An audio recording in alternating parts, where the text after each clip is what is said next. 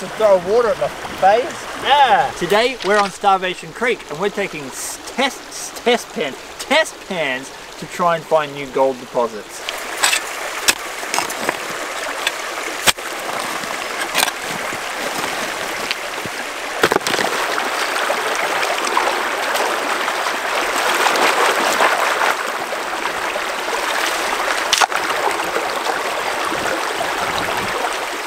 I'm not feeling particularly lucky. There's not much ironstone, there's not much black sand, and all we got was just microfine nanodots. Let's keep looking.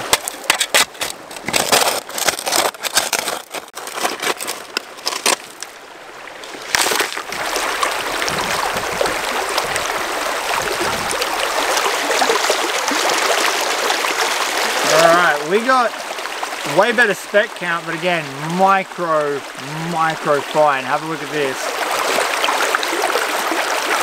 Really big rocks. So this pan is off the edge of the gravel bar.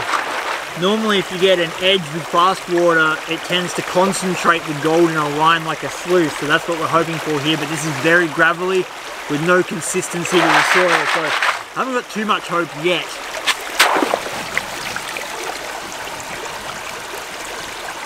Well, we literally got about exactly the same as what we got off the top of the gravel bar. This is what test panning is all about. Not every pan's going to be a good one. Eventually you will hit it though. We're going to hit it today, you watch.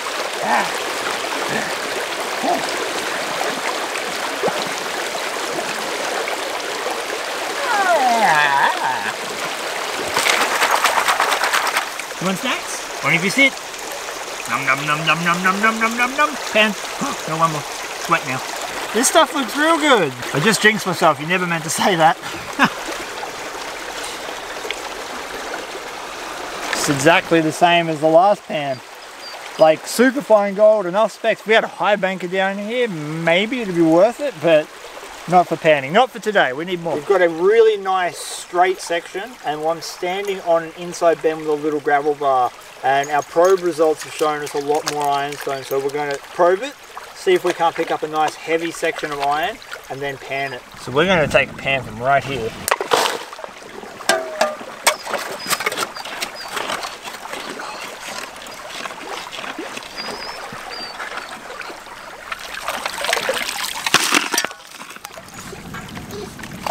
Really? You have so many opinions today, Fern. You do! Way more black sand, way more ironstone. Come on, now we just need the gold. Ooh, visible bits!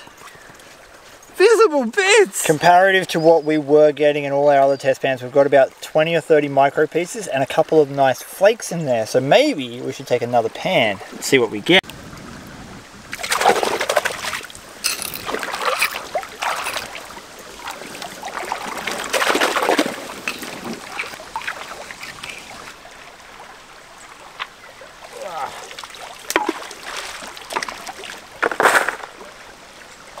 I got significant ironstone right at the start of this inside bend, so we're going to take a pan from here and just see if this is the first place gold dropped out, because that should be the biggest accumulation.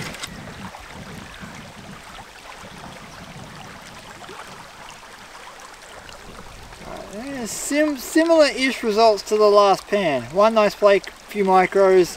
Still, if I had a river sluice or something, woo, but we don't. We've got pans. We need better. We've come upstream to hunt some bedrock sections, and we spotted these two outcroppings here. When I took my first test pan from in between both of them, so we've got a fresh pan here, and we're going to show you something good. I told you we were going to hit it today.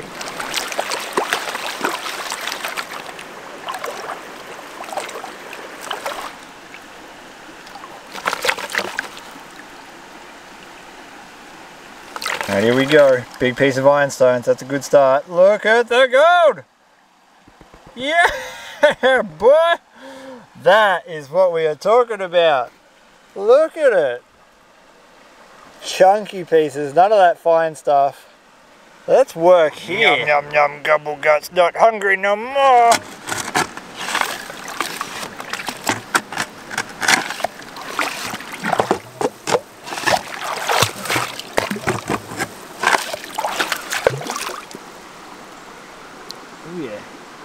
shattered bedrock, which is perfect, river rock, and lots of finds that were hiding in that crevice.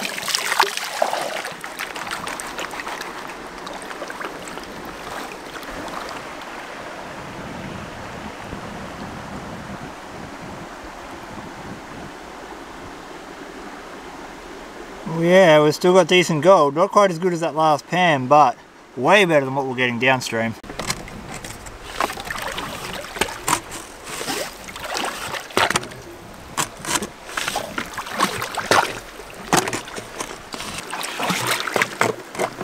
Nah, no gold.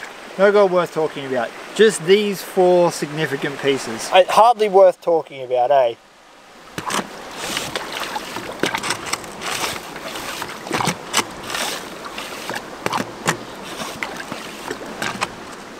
But I think I got most of the dirt out of it.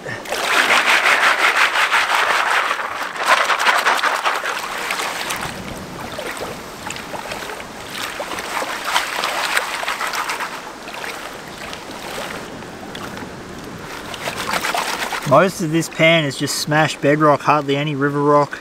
So I don't know, I honestly don't know how this pan's going to go. It would be super sweet if there was like a mad load of gold in there, but just by the look of the dirt, I don't think it's going to be that way. Not too much black sand, hardly any ironstone. Ooh, but we got a booger! Hey, if we're going to get one bit out of the cave, it was going to be a nice bit. Look at that! Yeah! It's not every day you get to have tasty boogers like that for breakfast. Haha, and it's got a couple of friends. Oh, that feels good.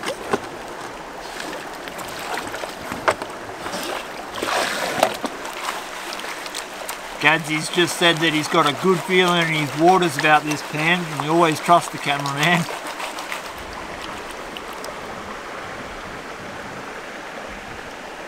Gadsy's waters are reasonably accurate.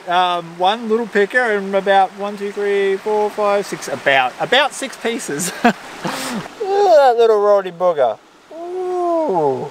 We've had a little bit of a theory since one of my subscribers mentioned that some of the dirt we were digging on this creek looked like glacial till dirt that he works over in the USA. And it wasn't until he mentioned that and I did a little bit of research I found that there was in fact glaciers moving through this area. This is the conglomerate that he's talking about. So this is like cement, but it's river gravels, and this is what he was talking about looking like glacial till. We've got a theory. That piece of gold was up quite high in the creek. So we've taken as much of this conglomerate as we can get our hands on, and we're going to test it. And if we get gold out of it, we know that it's probably shedding out of this stuff and falling into the creek right here.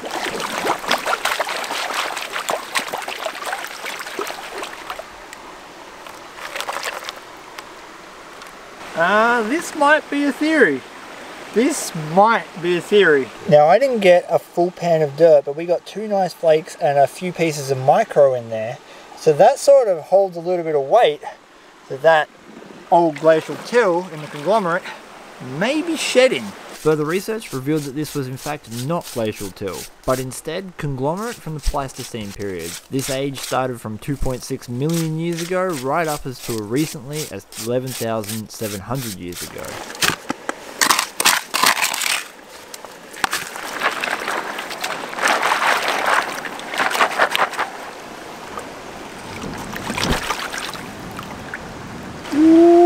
That's probably the second best pan I've got today. Right hard up against that conglomerate. Look at this. That is a brilliant spec size and spec count. So I'm going to just try and hunt as much of that conglomerate as I can. We might not be able to get too much more off this upper bench, but where it dips down into these gullies that we've been working and getting good gold out of, possibly the water has softened it up.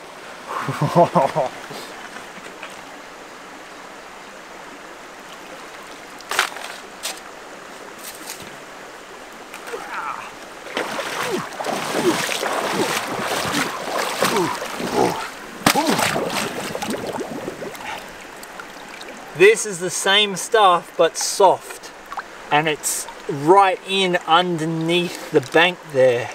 So the theory's correct, it did get softer with the water, Now let's go see if there's any gold in it.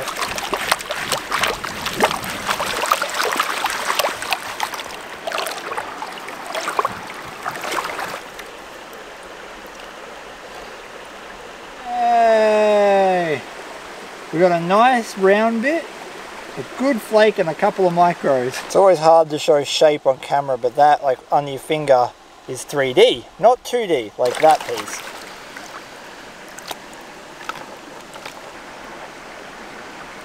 We've got a healthy sized bit of lead in there, look at that. That is a chunk. Alrighty, here we go. We've got a couple of nice pieces coming out. Yeah. We even got a roly-poly bit. Ooh, nice. It's a shotgun pellet of gold. And heaps of specks. We started the day off struggling pretty hard. We did find one nice inside bend flood gold gravel deposit, so we're going to have to go back with the river sluice and see what we get there. But we ended up in this beautiful bedrock section right next to some glacial till that seems to be shedding, so this is definitely worth coming back to and exploring more. In the meanwhile, let's get this gold home and on the scales. Right before we weigh up the gold, I just wanted to invite you to check out the description below, where you're going to find a whole bunch of links to my other social media, as well as my merch shop, where you can pick up a sweet hat, hoodie, or t-shirt. And on top of that, I just wanted to make sure that everyone understood the correction I made, that this was not glacial till. It came from a much more recent deposit.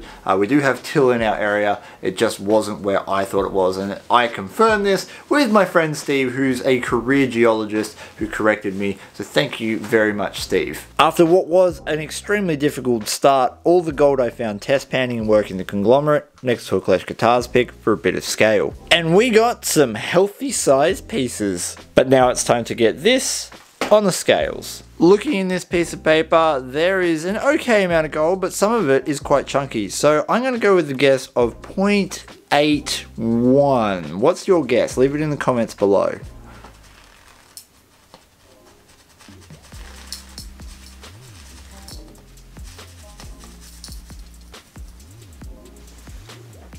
.674, that was one of my better guesses. .674 is worth $52.09 Australian at the time of recording, which I don't think is too bad considering how difficult the day actually started. It took a lot of test pans to find that spot. Thank you so much for watching this video. I hope you did enjoy it. Please give your dog a scratch behind the ears for me. Peace, and I'm out.